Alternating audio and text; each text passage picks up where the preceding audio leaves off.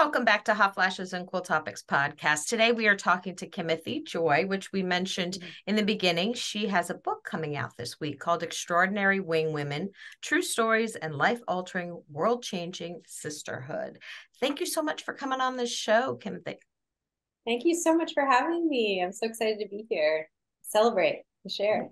Well, we talk so much about the power of community and connection and conversation. And this book really spoke to that. Um, your book tells over 30 stories of sisterhood, of friendship, whether it be in the public eye or historically. It was a wide variety. So my first question is, why now? Why this book?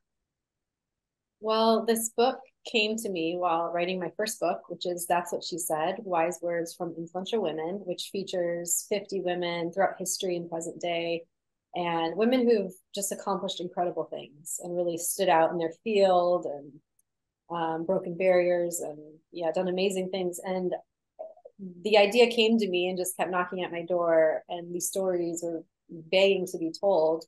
Um, when I just realized there was a common thread behind all these women, it was like lifting up the engine of the car and realizing behind all these powerhouse women, there were incredible women. Surprise, shocker. But I was just thinking, do people know this? That Frida Kahlo had this best friend, or Julia Child had this best friend who helped her, publish her cookbook. And it was just like all these stories I had never heard before. And I just had the epiphany that, oh my goodness, we need to share more of these stories because, in our culture, we've been building up this boss babe story or ideal, and this hustle culture has permeated everything. And a lot of women are feeling so much anxiety and burnout and overwhelm. And for me, I think it's so timely. I mean, it's been 5 years in the making. Like I said, it came from the first book, which was published in 2018. But I've been working on this book for 5 years. And I mean, it's just been the right time. It's always been the right time since the idea came, because I think it's the antidote and the solution to this burnout we're all feeling. And we need sisterhood. We need one another. Right. Colleen and I, we were speaking before we started recording, and we had an event recently.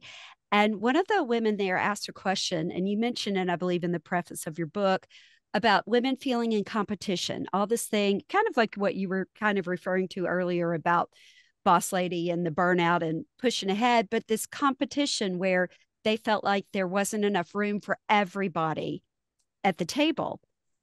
But this book, with the women that you included, this book and the friendships, it seems like you get so much more when women are lifting each other up. How did you decide to find these stories with that? Yeah, I mean, and even just personally, I was raised as a little girl in a rural town in Ohio, to believe that myth of separation and competition. Like I felt that in, growing up in middle school and high school, and it was portrayed in media, like the movies I was watching. And I know the tide is turning, in media, and we're all realizing, wow, we don't have to be in competition. But that's how I grew up, and that was my programming. And since then, I've been unraveling that. And yeah, that's basically my personal story and why this is so important to me. And I want to share these stories of sisterhood because I want to raise my daughter to know that we don't have to compete, but there's room for everybody. And it's more fun and more joyful when we support one another and we come together, and we can do so much more and make such a bigger impact on the world. And so that's why I thought these 30 stories were so important to share, because the world needs us. The world needs our gifts, our voices, our medicine. And this is how we do it. It feels like a very practical way, like lifestyle change, is to embrace sisterhood. Before we kind of break down the different categories of friendships that you have in the book, did you find any running themes throughout these relationships? Was there something that kind of stood out to you and said, this is what real support looks like? This is what sisterhood looks like? It's such a great question. Thank you. I think two things that really just are coming to me are the vulnerability of asking for help, and for practice. And it's a practice. I still do it, and it's still hard. And I think sisterhood is a practice, like stepping into this lifestyle where you're willing to open up to other women, especially if you've had, you know, a turbulent past with women, which I've had, even with my own mother. You know, it's complicated. There's a lot of wounds that show up, and even historically for us. And I think it is a practice of being vulnerable and saying, you know, I'm not doing okay to the people closest to us. And I think a lot of us still think it's a sign of weakness. And that was a major thing for me in these stories to realize that. I mean, sometimes these women were in crisis and they just were broken down, and it was so obvious they needed help. But I realized, wow, there's so much power and strength when we just know that we're not okay, and that we ask directly to the women in our lives, the people around us, for that help. And if we have that self-awareness and we practice that, it's hard. It is so I hard. think And, so. you know, and you think Oh, the it is. vulnerability, and you show so many examples in the different people that you talk about their sisterhood. And another thing I felt like it almost seems like everybody, most of the women that you talk about in the book, had to face misogyny, had to face whatever it was, some group of males, you know, really bashing them, or really, whether abusive physically or mentally, or just squandering what they needed to do to get ahead, whether it was school or something for their country. So I guess what I'm trying to say, how did you figure out how to find these women and what they did? Okay. Um, well, I mean, they came from a lot of the women that are featured in this book are from the first book. And so I'm telling like another level, another layer of their story and like how they did it. Because the first book was like, you know, it was short and like just one page biography, which is actually what we get in school and what we usually know. And then we're left thinking, wow, they're so special. They must be such a genius. Like, how'd they do that on their own? And so this book feels like just the perfect follow-up and showing like, no, they didn't do it alone. This is how, and this is what it looked like. And they didn't, you know, have it all figured out. And they were asking for help or messing up, and a woman would come in and help them. And so, yeah, a lot of those women are featured in the first book.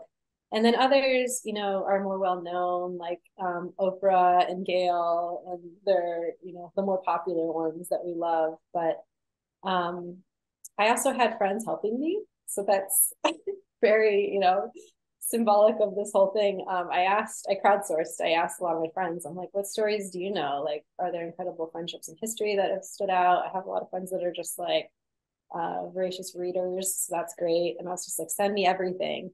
And then I had other friends like, you know, it was like a book club the whole time I was writing this. I'm like, okay, you read this biography, you read this memoir, because it's so much reading, because so many of these stories were buried. Like there aren't, especially if you go back in history and literature, like it's really hard to find these stories. You have to be reading like 5, you know, to 10 different books and like pulling out the threads. And you're like, try, you know, I'm like not trying to fabricate and make it up. I needed firsthand accounts and letters, and that it's a lot. But it made me angry because I was like, these types of bonds between women haven't been historically valued because they haven't been written about, especially women of color. I was like, just I had to move through that, being infuriated. And then I was like, okay, it's even more important that we tell these stories and show how multifaceted women are, and how these women are able to do what they've done. I don't know if that answered your question. Oh no, I think it does. Yeah. It does. Yeah, it's Yeah, so that great. was how they kind of found me, you know, and it Mm-hmm. was friends just being like, have you heard? Like everyone just got so excited about it because it's like it's been a process of self-discovery and getting to know myself and the people in my life better. You know, it's written me. This book has written me. And I think my friends felt the same way. They were like, oh my gosh, and this is one of my favorite stories, and this really resonates. And Oh, so that's that's, how it came yeah. together. It's been like the ultimate co-creation. Like it's been a crew of people who And helped put this I together. felt, yeah, I felt like that was so neat about the book, was that yes, you know, like you said, you had Oprah and Gail, and you had Jane Goodall, and you have um Amelia Earhart, Julia Child, but you also have stories from so far back or current, you know, or Mm-hmm. very current, very recent stories about women doing things, and, you know, it's telling the backstory and how they had the friends helping them. And I think when women hear these stories, I've found this in everything that we've talked about on the podcast, that they don't feel alone. When they see what another woman has gone through and they're like, oh, they did have to work. It wasn't as easy for them to get ahead. Then people don't feel alone. Absolutely. They're like, Yeah. me too. Oh, there's nothing wrong with me. Like, because oftentimes we're like, why can't I do this? Or, and all, like most of these women felt that way. They had the self-doubt, the imposter syndrome, like all the things that are so unique to being women. And then like based on your ethnicity, like where you're from, like the women that bonded and supported these women, they knew uniquely their barriers and what they were up against. And it was like, they connected with women who were a couple steps ahead of them, like in a similar career path or, a movement. And so they could guide them and shepherd them. And they knew what, it's like, watch out for that step. I've hit that before, or I've come up with that misogyny or racism, whatever it is. Like, let me guide you. Like, I've been there. And so, yeah, they definitely felt less alone. And I think that's how I felt reading it. And everybody else, it's like, oh, there isn't something wrong with me. Okay, maybe I can do this. Maybe I just need to like look at my support system and my circle. And I think that resonates with so many women because we have a lot of knowledge, especially as we get to a certain age, and they want to be able to share it. And they want to say, oh, watch out for that pothole. Like that's coming your way. And it's sometimes hard to get a younger generation, at least in the United States. I think it's a little easier abroad, but in the United States, to get the younger generation to actually listen. Like, Bridget, I mean, I think my kids must think that I was just born this age. Like, never experienced my 20s or 30s, just born this age. But one of my favorite stories, because I happen to love Misty Copeland, was the story that you told about her. She's a ballerina, but she represents just a healthy, strong, vibrant young woman who did not allow the voices of so many naysayers tell her she could not be a prima ballerina. And she actually was able to look back at Raven Wilkinson, who I had never heard of before you mentioned the book, and say, oh no, she did it already. Like, I can do what she did. Can you talk about that story? I love that story. It's like I'm going to say it's one of my favorites about all 30 of these stories. But it just, when you were talking about the generations to intergenerational relationships, I immediately thought of Misty. So I'm glad you brought that up because that's such a great example of connecting, embracing a mentor who's many steps ahead of you and just, opening up, like inviting in that wisdom. And it's made all the difference for Misty. Like she's really become a leader and a role model, like outside even the dance world. And it was Raven that helped her do that and like find her voice and her courage and inspire her to just really her career to take off. And it also speaks to the power of representation and just seeing someone that looks like you who moved past, seemingly impossible barriers. And so I think Raven was dancing when, like in the 1950s, with an all-white ballet company in the segregated South. And Misty came upon her while watching like films, like old films of ballet companies. And she said she was just shocked when she saw a Black woman dancing on stage with an all-white, cast or dance team. And she was shocked to see someone back then who looked like her on the stage dancing because she had never heard of her. And it was that moment that she just felt seen and understood and like, oh, me too, I'm not alone. And trying to break through the ballet world as a woman of color. And for her to like actively bond and form this beautiful relationship with Raven, where I think they would get coffee all the time. They found that they both lived in New York. She showed up to like every performance she gave. She was there just, giving her loving presence, like encouraging Misty through every show. It just speaks to the power of that, generational relationship. Yeah, I love that. I love that story so much. I loved that when she was looking for her, when Misty was looking for Raven, Raven already knew about her. She already knew about her and she'd been going to all her performances. Yes. I just, that like almost made me cry because I thought, oh my goodness, all this time that they were looking for each other probably, or she found her, but I love that whole connection and story. And it wasn't as if Raven was so happy for her, not like, oh, somebody's going to steal my thunder. It wasn't at all about that. She was so thrilled for her So to, proud of her. yes, so proud of her. And there's so many stories that you have in there that are just like that. And so many great ones that I'd never heard of, and the courage that these women have, like the ones that go way back, the sisters that fought in Vietnam. Can you share a little bit about this? And this is how, I mean, can help me with the years because I'm trying to remember how far back this Oh, was. I That mean, sure. I think yes, I'll probably have to look in my own book, which I have yeah, but here. it was Tang. I've got my notes, but I'm like, Yes, oh yeah, was I think it Thirty-nine Trung? Yeah, AD, 39 yeah. AD. Yeah, Mm-hmm. that's probably one of the the oldest stories in here. I tried to pull out some of those, and it was harder to like dig Sure. in and find, source material, but I thought it was just so encouraging and inspiring, even just to like wonder about it, like what it would have took for women at that time to stand up to like oppressive governments or groups or yeah, and sisters too, and just like the Right. visual imagery, like they're like warrior women, Yes. Taught by I their father, taught, which I Right. think taught is by so their important. father. Yeah, yeah, they were so incredible to me. And then another story too. I love Lima Kaboe and the Peace Builders in Liberia. Um, that story, oh my goodness. Lima has a memoir, and I'm forgetting the name, but it is so worth reading. It just talks about the women in Liberia, how they rallied together, even across religious lines, like Christian and Muslim, which hadn't been done before, but they created a movement and they helped end a 14-year civil war in Liberia by, standing together and having sit-ins, and they were actually pretty creative about it too, like in their activism and also the way they circled up. I think it was called Shedding the Weight is what they Oh did to yeah. begin Yeah. every meeting. Like that was so Mhm. moving to me. Like I Mhm. cried or reading about that.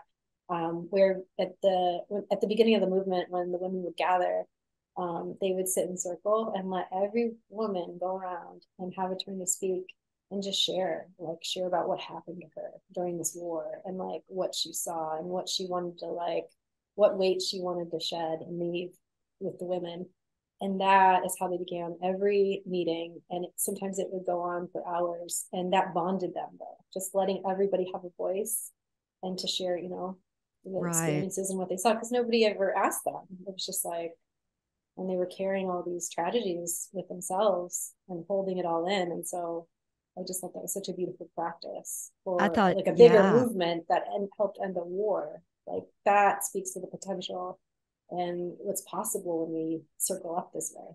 Right. I was amazed too because so many of them had been raped, so many, Lost things that had happened children, to them. they And they wouldn't speak of it because they felt just the shame of that they felt shame for whatever happened to them that was beyond their control. And mm-hmm. they were probably, too scared to even bring it because they could have thought that they caused it for some reason. And, but to be able to share that with other women with similar experiences was really amazing. And it speaks, that too was pretty recent.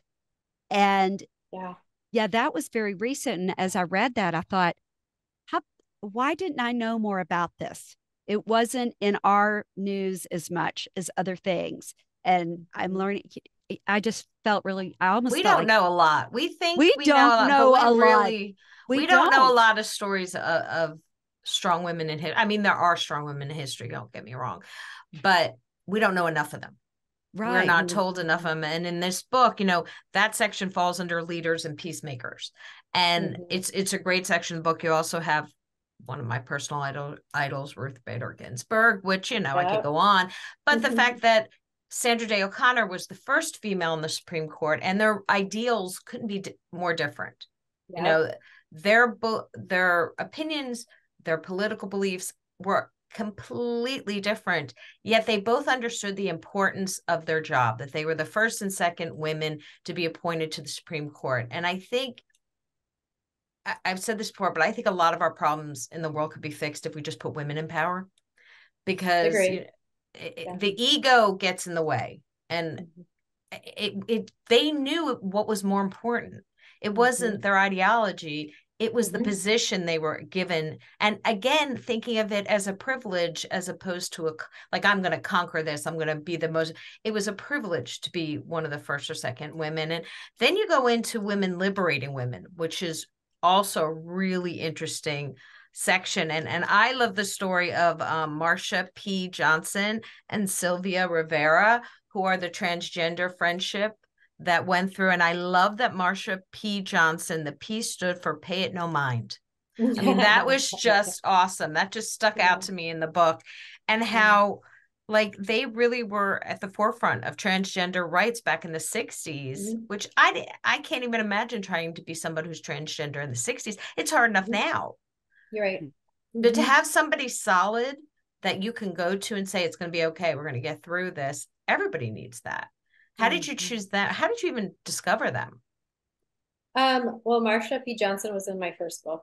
Okay. So Stonewall. I was already, Stonewall movement. And I was just, in love with her and her story. And she was so effervescent, like reading about her. I was like, oh my God, she just maintained such joy in her activism. And so did Sylvia. And I think that's what they bonded over. They from what I read, they just had such playful energy, even though it was really tragic what they endured and what they were up against, being outsiders of, the gay rights movement at that time.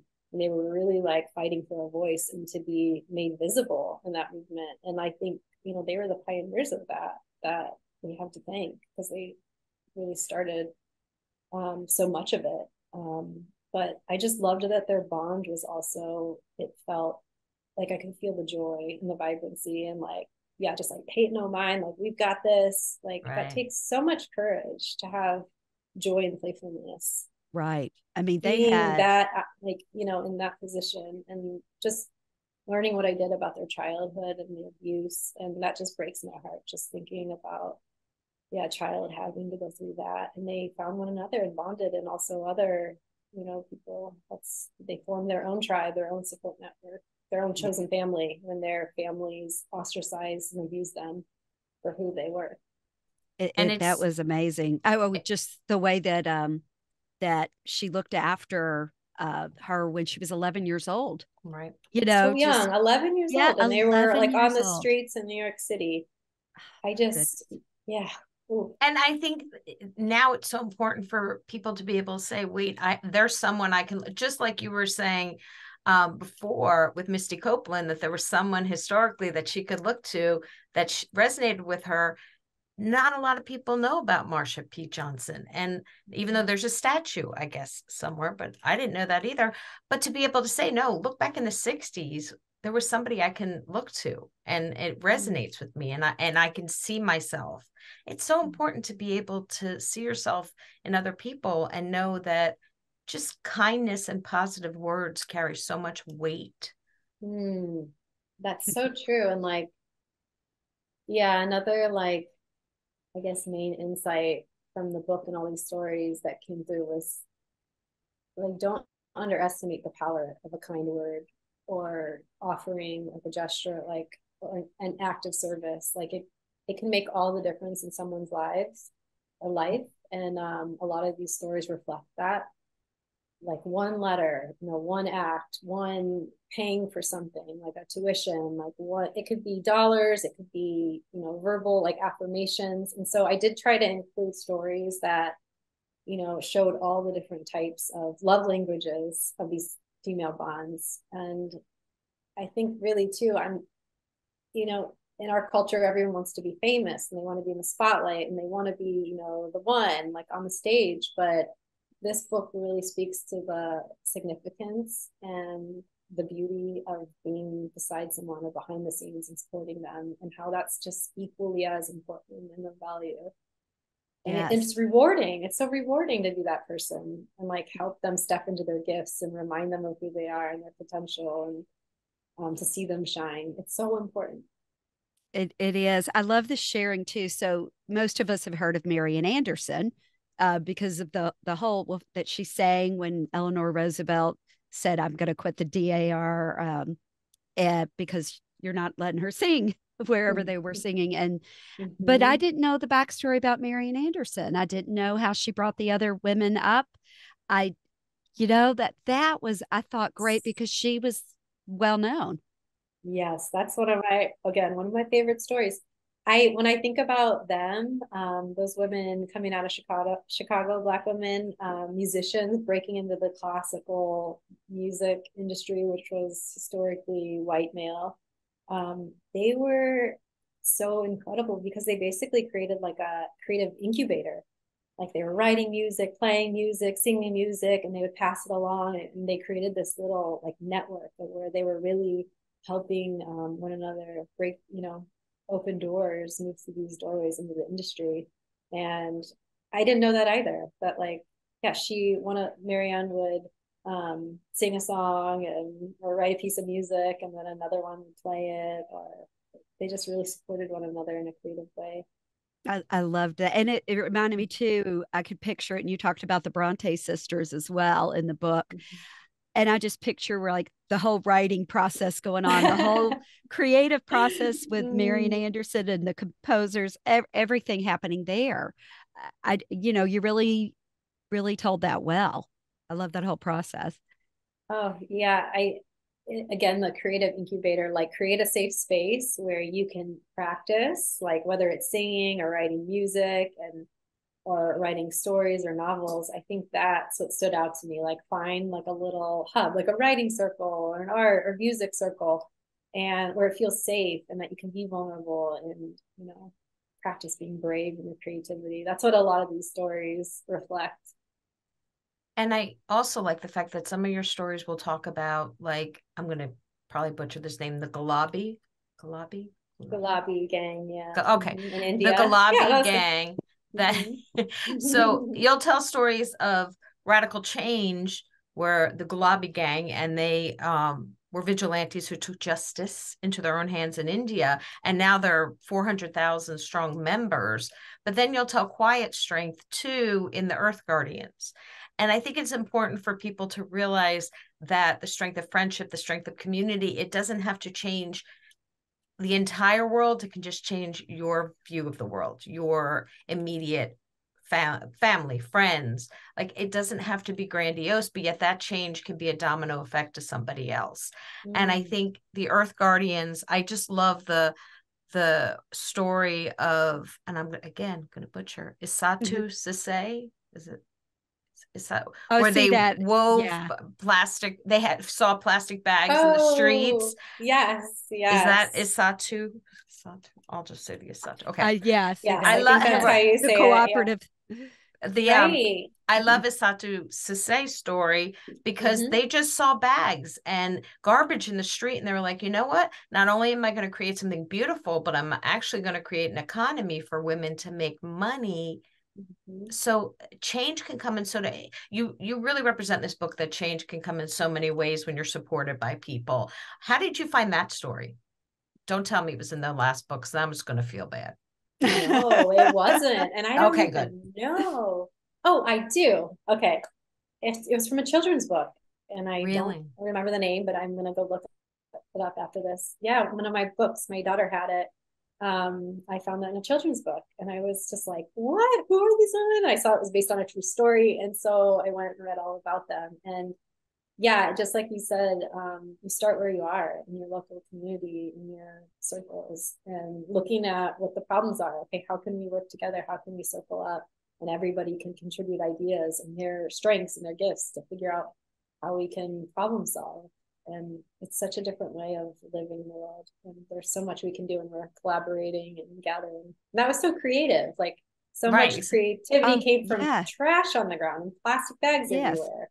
And the thing about that story too that I really love is that people mocked. I don't love that this happened to them, but I liked how they turned it around. But people mocked them initially. They're like, "What are you doing? Like digging through the trash, collecting all this trash, just seeing all these women gather the trash bags." And then like start to put together, like weave together these beautiful creations, like these purses and all these things.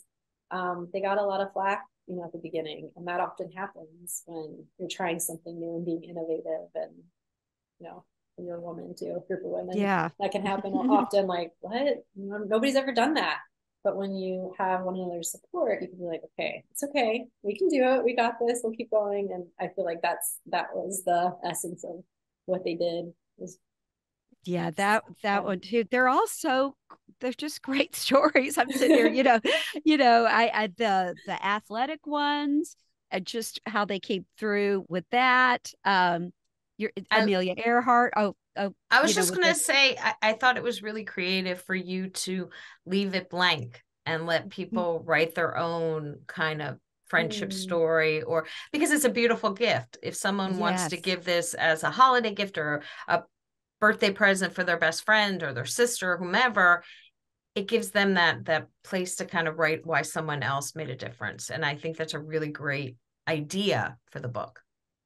thank you. I think so too. And it's a chance to like write it down and like think about having that written in a book someone gave you, or they can write out like what you've done, in their life and the difference you've made. And candles are great and all the other gifts we can give our besties and our moms and our grandmas. But I was like, what would be like really meaningful that would they'd be like, oh my gosh, every time they opened it up, like they'd be left with your words and like what you mean to them. Yes. So I had to do that. And the first book, That's What She Said, has a blank page too, where you can profile an influential woman in your life. And so there's so much power in words and gifting those to other people to let them know how much they mean. And like those small things really do add up. So it's a chance to pass that on. Yeah, I feel like your examples too from the stories, when you read those stories and then you get to that page, you kind of have, especially for people like me that aren't so good at writing, you have kind of like, oh, well, this is how she told this. So then you can remember a time in your life when somebody helped you, when somebody told you and Mm-hmm. stood by you. You can just write down what happened, you know? Yeah, right. And that you're making me think too, like another insight that came from reading all these stories is that like it made me feel at ease and relieved, because I felt like I don't have to do it all to achieve what I want to achieve in this life. Like I don't have to be good at like whatever it is for you or me. Like we're not great at everything, but I think we all have like a zone of genius. And when we can just focus on that and then allow other people to help us with the things that we're not so great at, which so many women in this book demonstrated. Like some were really shy and didn't like public speaking, so they would be with a really gregarious, like outgoing friend who was their publicist, and she'd do most of the talking. Like I thought that was Marie Curie. She had Yeah. a really outgoing friend and or daughters and sister who she was so shy and timid, the great scientist Marie. And she just hated being in the limelight. It was really uncomfortable for her. But she surrounded herself with women who were comfortable speaking, and they would be like a buffer for her, with the reporters and all the press, because it was so overwhelming to her. She was an introvert. She just wanted to do her work. But they really helped her embrace that being in the public eye because they showed up with their gifts. They loved that and they let her be her. And there's a lot of examples of that. And that made me feel like, oh, okay, like I can just be me and do my thing, and I can have ask for help with these other areas and let other people shine and do what they're good at. Well, I think that especially nowadays where the world is just upside down and backwards, and it's nice to just have positive stories in a book where you can read that there are relationships that create greatness in other people and that there are positive ways to move forward. So thank you so much for coming on the show, Kimothy. We wish you the best of luck with this book and keep us posted on the next one because Yes. we'd love to And have you do you back. mind holding up your book for I would people love watching to. this? Of Yes. course. I And feel you like do all the artwork as It's well. I beautiful. Yes. do. Yes. I do. Thank you so much. Thanks for having me and letting me share. It feels like I had a baby. It's just like sometimes I'm like, oh, is everyone gonna like my baby? That's like a vulnerable Yeah. moment, but it feels very special to be able to share it with you all. And thank you for the great Oh, conversation. And yeah, actually, I started watercolor painting with a group of women many years ago. That's how it all started, just for fun, just to like, a little art therapy with some wine. And I haven't stopped since. And that's how it all began. And of course, look at this is that. what I would be writing. It's come full circle. So yeah, I do all the watercolor artwork, and it's like therapy for me. It's beautiful. It's It beautiful. is It is. It's beautiful. a work Thank of you. art. Yes. Thank you You. so much for coming on. We Yes. appreciate it. Thank you, Yes. Bridget. Thank you, Colleen. I really appreciate what you're doing and all the layers of womanhood that you're amplifying and Thanks. And we sharing. have a lot of layers, don't we? It's We like do. We're We very, onions we do. have contain layers. multitudes. Lots of Yeah, layers, some feel. It's fun, right? To it explore. is. All right. Thank you. I appreciate Thank it. you.